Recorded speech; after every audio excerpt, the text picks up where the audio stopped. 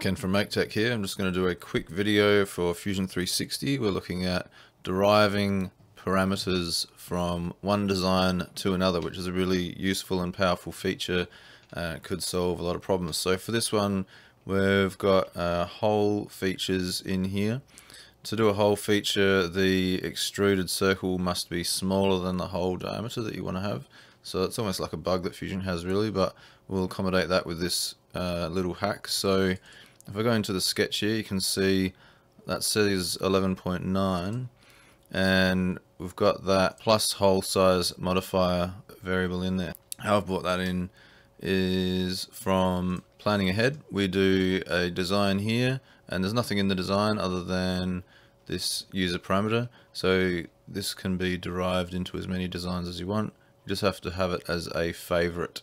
Once we've done that, go in here. I've got this derive feature. So edit derive. There's not nothing in there except for the parameters favorites. So we say okay to that. And now in the parameters in this, you do need to favorite the derived parameters, and then that will allow you to use it in that design.